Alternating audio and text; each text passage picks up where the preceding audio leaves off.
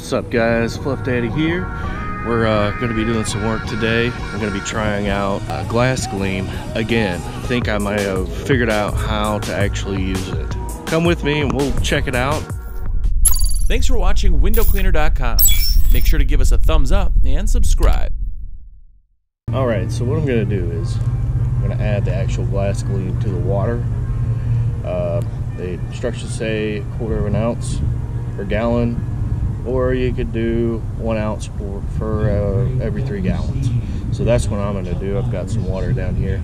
Got 3 gallons of water. I'm going to add 1 ounce. It's got a perfect measuring thing on the top here. I've also got the glide that goes with it. So I'm going to use this also, so we can get a perfect measurement and get quality results. We'll see how it goes. Alright, so here we are. I'm getting ready to add this in here. So we're going to do 3 gallons, so we'll need 1 ounce, which is right there. What you do is you measure it, just squeeze it out to the top there, like that, and get 1 ounce. Don't squeeze the bottle again. That's what it looks like. You only use 1/10 for each gallon, and these are in milliliters. That's a 1/2 ounce, so that's a whole ounce. It says use 1/10 of an ounce, so it's very, very little. So what I'll do, my measurement skills suck, so what I'll probably do is a little before the 5 or a little after the 5 milliliters. Sorry, the bottle's nasty. All right. Yep, we'll just do right at 15. How about that? And it looks all milky and stuff. All right. Okay, so I'm going to be using the wagtail little swivel tool that I have here. This is a slim line with a flick pad because I want to make sure that I want to give you an honest opinion using a swivel tool. And I'm going to be using one of my regular squeegees, or this one. I don't know, it just depends on which one I want to use. So let's see how that works.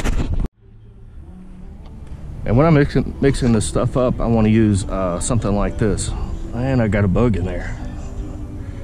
Get out of there. That way it's not like all saturated on one side of my strip washer.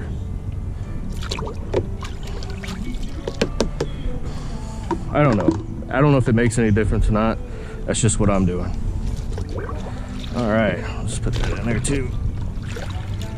Okay, all right, let's try it with our applicator here, strip washer, or whatever you want to call it.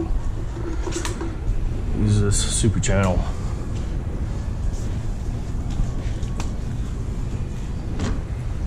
Let's see. Yeah. I could use this every day. It's a pretty good glide on there. It's not the same as dish soap, but it's right there at it. Just remember, no overlapping, because that's the way this stuff works. I overlapped a little right there and I got a little resistance.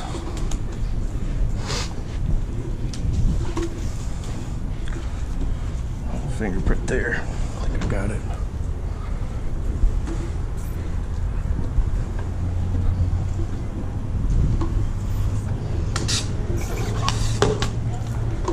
Yeah.